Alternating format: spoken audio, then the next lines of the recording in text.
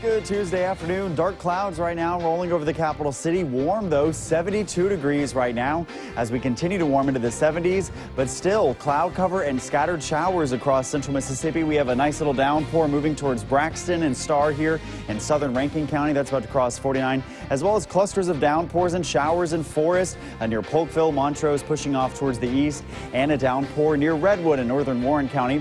I'm tracking more widespread severe thunderstorms for tomorrow coming up. 12 News at noon starts right now. What kind of a person breaks into McDonald's to steal a donation box? Jackson police are on the trail of a burglar. Also, a tornado in central Tennessee claims the lives of at least 21 people. We'll have a daylight look at the destruction left behind in Nashville. Plus, Super Tuesday underway with voters in 14 states heading to the polls. The race for the Democratic nomination is really getting interesting. Good afternoon. I'm Andrew Harrison. Breaking news today for you at noon. Democratic nominee Joe Biden is coming to the capital city. A staffer confirms to 12 News that the former vice president will be in Jackson on Sunday.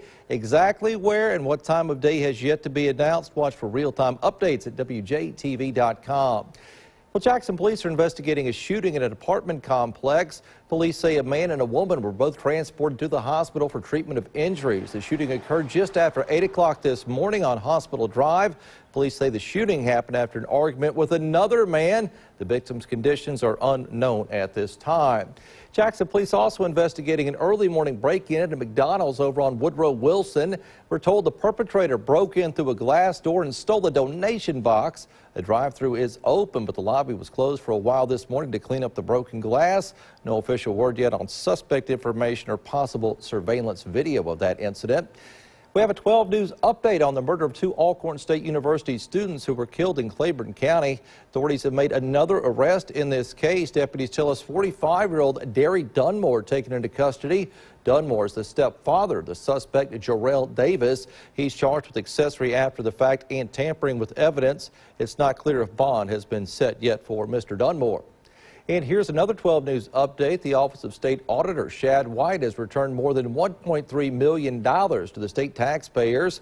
According to the auditor's office, those funds were returned last month after they were misused or stolen, involving several town officials in Pelahatchie. The mayor of Aberdeen, Maurice Howard, the former Chancery Clerk of Humphreys County, Lawrence Browder, the former town clerk of Raleigh, Helen Bounds, and the commissioners of the Town Creek Master Water Management Board. State Auditor released a statement. It reads, in part, since coming into office in July of 2018, the Auditor's Office has identified more than $5 million in stolen or misspent public money and has now recovered and returned over $4 million back to the taxpayers where it belongs. Auditor White goes on to say, February was our most successful month yet for returning money to the public during my tenure, and I look forward to more months like this in the future. Well, the search continues for a Madison County girl who's been missing for 6 years now. Investigators say 2-year-old Myra Lewis was last seen at a home in Camden on March of 2014. Authorities spent days looking for her, but they had trouble turning up any evidence. Here's a photo digitally aged to show what Myra would look like now at 8 years old. The FBI is still offering a reward of up to $20,000 for information regarding her whereabouts. If you have any information, please contact the Madison County Sheriff's Department. Well, U.S. Attorney Mike Hurst announces a $130,000 grant to help fight crime here in Mississippi. The grants were given under Project Eject, Project Safe Neighborhoods, and Project Guardian. Those programs are geared to help reduce violent crime across the country. Jackson received more than $70,000. And Jackson police are encouraging people to take part in their Citizens Police Academy. That begins on March 23rd, runs through March the 30th. Now, the deadline to enroll in that program is March the 13th, and you can find more information about taking part in that on our website. And work is beginning a construction of that new town square in Madison. There's a look at it. Crews working to demolish and clear that land for the new developments. The new town square will be called Madison at Main. It'll be a mix of new stores, restaurants, high-end condos, and townhomes. Madison Mayor Mary Hawkins Butler says this will be Madison's crown jewel. And Mississippi Spay and Neuter receives a grant to help treat more than 600 dogs in our area. That money will go towards spay and neuter procedures for animals in low-income homes in Copiah, Hinds, Madison, Rankin, and Simpson counties. Now, you must make an appointment with the Big Fix Clinic if you would like to take advantage of that. And for the latest on all these stories, plus the latest on local and national news, weather, sports, even traffic, you can always visit WJTV.com. And we love it when you engage with us on social media, Facebook at WJTV 12 News, Twitter at WJTV, and Instagram at WJTV 12. Plus, our news and weather apps are free in the App Store and on Google Play. Super Tuesday voting is already underway in what could go a long way to determining who will be the Democratic nominee to take on President Trump this fall.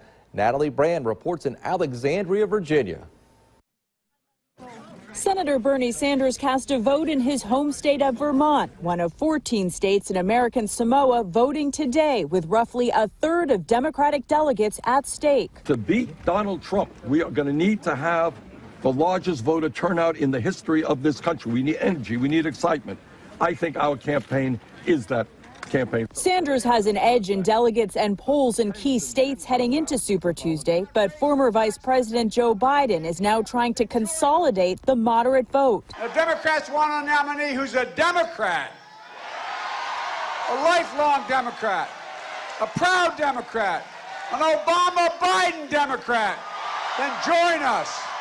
Biden received a boost Monday night with 3 former presidential hopefuls throwing their support behind him. While I'm ending my campaign, I can't think of a better way to end it than joining Vice President Biden.